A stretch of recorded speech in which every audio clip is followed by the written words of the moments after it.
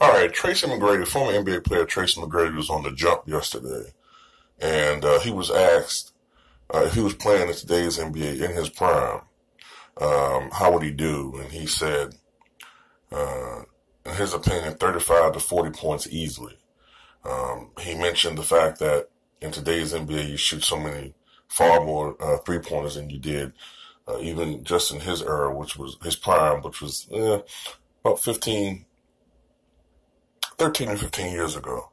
The rules are set in place now that heavily favor offensive players. You can't hand check at all anymore. So it's much harder for the defensive player to impede the progress of the offensive player. You have to rely more on guesswork and footwork and things of that nature. So he was saying, basically, you think he averaged 35 to 40 points a game.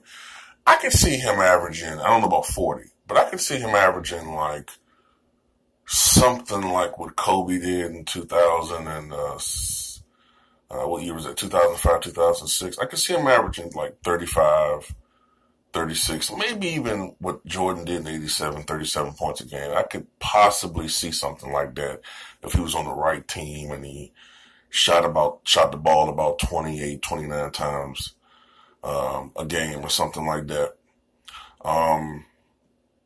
Yeah, I could see that.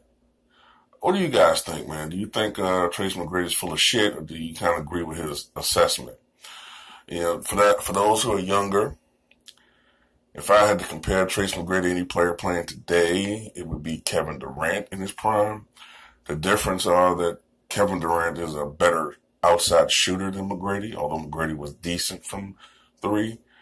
I think McGrady, I'm guessing here, but I think McGrady was I don't really know his outside percentage. I want to say it was like 34 to 36% maybe. He was good. In today's era, that'd be a little bit below average, but it was good for the era he played in. Might be higher than that, I'm not sure. I know Durant's a better outside shooter. I think McGrady is more athletic, which is an understatement. If you ever remember him before the injuries. Matter of fact, I want to say in his prime, he was probably considered, and I think before I say this, the second most athletic player in the NBA behind his cousin, Vince Carter.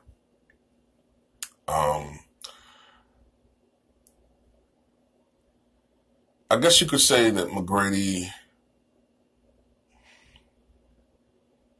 yeah, that's pretty much a good comparison. Him and Kevin Durant, as far as a prototype back then, had never seen a guard being 6'8", 210 with the length. You never seen a guy like that before at that time in the NBA. And but tell me what you guys think, man.